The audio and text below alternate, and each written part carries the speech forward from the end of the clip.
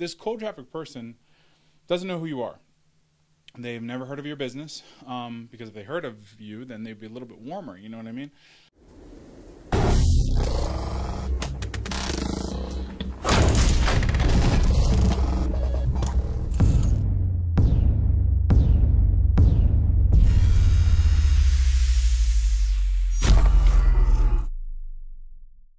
Hey, what's up? This is Jason Drone. Today we're going to talk about ad funnels, or Facebook ad funnels to be a little bit more specific.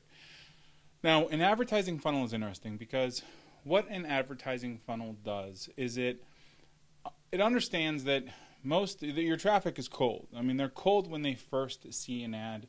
They're cold when they first experience your brand, and the ad funnel, the advertising funnel, warms them up. So, and we build all of our advertising for our clients this way. So basically, there is always a set of ads that is cold traffic. So that is cold traffic. Your cold traffic audience is those who they don't know who you are. They've never heard of you. In the Facebook world, they aren't necessarily even searching for the solution that you provide. They're not going to Google and typing in a keyword phrase, if you know what I mean, because Facebook traffic is all interruption based. In the Google world, they are going to Google and searching for the keyword phrase that you are advertising for or that is related to your business. So that is, kind of one of the differences between Google and Facebook and how they are similar in the cold traffic sense. But this cold traffic person doesn't know who you are. They've never heard of your business, because if they heard of you, then they'd be a little bit warmer, you know what I mean? The way the advertising funnel works is that they see an ad, and then they see an ad as a cold traffic prospect, a cold prospect. And then they take some sort of an action. That action might be watching a video that is 50 seconds or 50% or more, 25% or more. It might be clicking on the ad and going to your website. It might be opting in for a report, for a lead magnet. It might be just full out, buying something. But that cold prospect is in their action warming up to you, warming up to your brand. So that is what the advertising funnel is all about, because when we warm them up, then we can do additional things with them. So after they do something, they are no longer a cold prospect. They move past that cold traffic ad, and now they are seeing a retargeted ad because they did something. They watched a video, they clicked the link, they landed on a page, they opted in, they bought something. So they are no longer cold, they are warm. And because they are warm, they are seeing a different type of ad from you. So on Facebook, it might be a welcome back ad, or it might be, hey, you left this in your shopping cart, like a shopping cart abandonment ad. It might be telling them about a product, that they might be interested in that they didn't already purchase. So there's lots of ways that you can carry out the retargeted piece. One of the things that we really like to do is once they move from cold traffic to warm, to retargeted ad, then we also acknowledge that they were probably getting warmer or colder within our sphere of influence. So we might have a retargeted ad that shows a lead magnet for days 1 through 4. So if they land on our website, then for this 4-day period, they see something on they see a video view ad talking about a lead magnet. And then if they don't do anything, then days 5 through 8, we give them something else. Maybe it's a checklist, or maybe it's we're promoting a different product or promoting a different newsletter or whatever. And then day 9 through 13, we do something a little different, with the understanding that they're getting colder. The longer they go without doing something, they are getting colder. They are moving past what we do. Because a buyer is only really, they're hot usually for a very short amount of time, for a very, very small window. It might be a week, it might be 3 days, it might be 3 weeks, but they usually buy and consume a bunch of stuff in the same period of time, and then they move on. Oftentimes, you know, like think about your own experience. Let's say you're looking for a piece of software, like I don't know, a video hosting platform, let's say.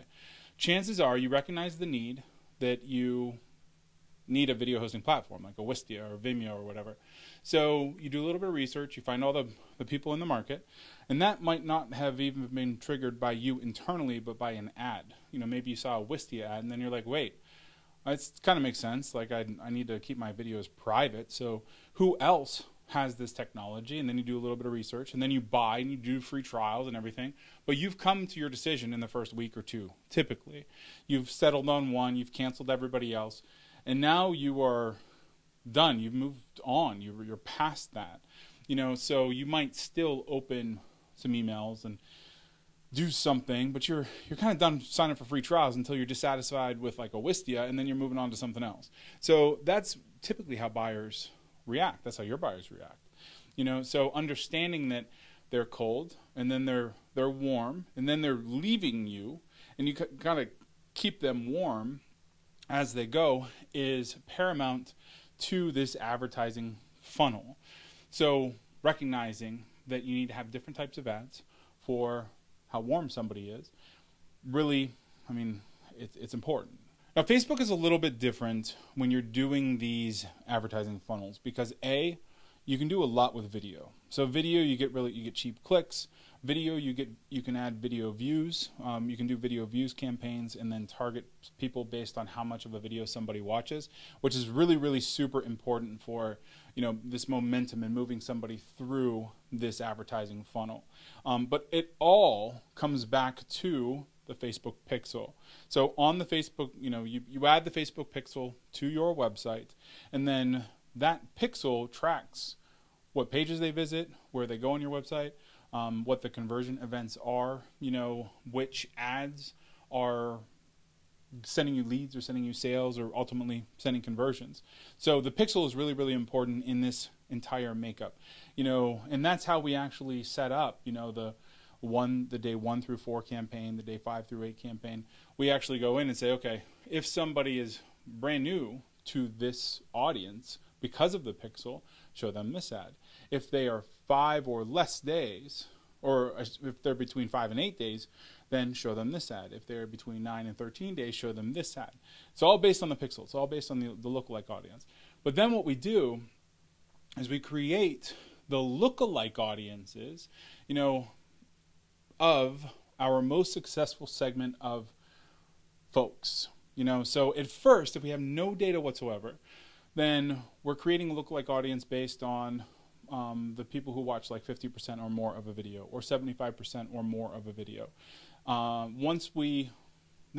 If we get a significant population of people who hit a web page, or opt in for a report, or buy, that's always the next lookalike audience that we're engaging with. We're always creating a new lookalike audience based on our best set of data, and then we're moving all of the ads to that lookalike audience. So we're always optimizing the audiences and letting Facebook know exactly who we want to get in front of. So all of this stuff is really, really important for your own advertising funnel. Now the ad funnel itself, as it's moving prospects through, needs to tie in with your sales funnel. The sales funnel, your landing pages, your automated webinars, your VSLs, all of that stuff, you know, really comes out to party in these Facebook ads. We like video a lot. We do a lot of video views campaigns. If you would like to jump on the phone and talk about your advertising funnel, your Facebook ads, your Google ads, your retargeting, you know, all of that stuff, go to doneforyou.com/start and fill out the little form and then book a call with us. And we'll jump on the phone and give you an action plan. Talk about your business, talk about your products and everything else. And if you like this video, make sure to share it, like it, comment, and that way you know whenever we put out something new. And I'll talk to you soon. All right? Thanks.